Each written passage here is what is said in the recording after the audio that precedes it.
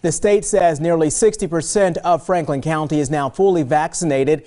Doctors expect at-home rapid COVID-19 tests to be a big part of this holiday season.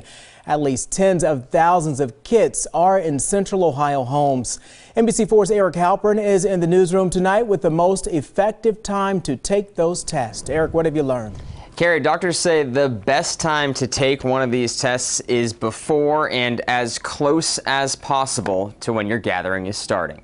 In addition to presents being opened over the next couple days, people will also be opening and taking at-home COVID-19 tests. Those at-home tests are a hot commodity right now. Columbus Public Health gave out more than 10,000 kits over the weekend. Franklin County Public Health gave out 16,000 in less than an hour Monday, and people are buying them. Rapid at-home tests are a tool we have in the box to really give another layer of protection. Doctors want people to take tests before holiday gatherings. As for the most effective time or how long before? If you're having people over at your house at noon on Christmas Day, I would encourage everyone to test sometime around 9 o'clock that morning. Both Columbus Public Health Commissioner Dr. Bashika Roberts and Ohio Health Infectious Disease Specialist Dr. Joseph Castaldo say the best time to take the tests is on the day of your gathering, as close as possible to when the get-together is starting. When somebody has a positive or detectable antigen test, that indicates they have infection, but more importantly, it indicates that they are contagious.